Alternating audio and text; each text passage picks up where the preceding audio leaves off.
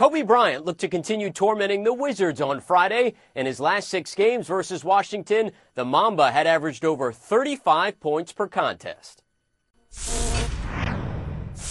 The Wizards look more like the Washington Generals for 3.5 quarters. LA with behind-the-back passes, reverse jams. Kobe, 23 points, 7 boards, 7 assists.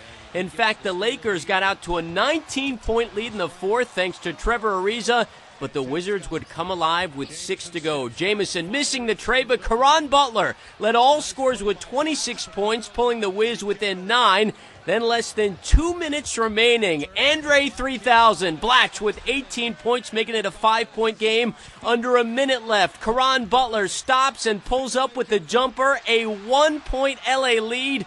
But with 30 seconds to go, no one on the Lakers is even going to touch the ball. Kobe almost loses it, then goes glass, making it 105-102.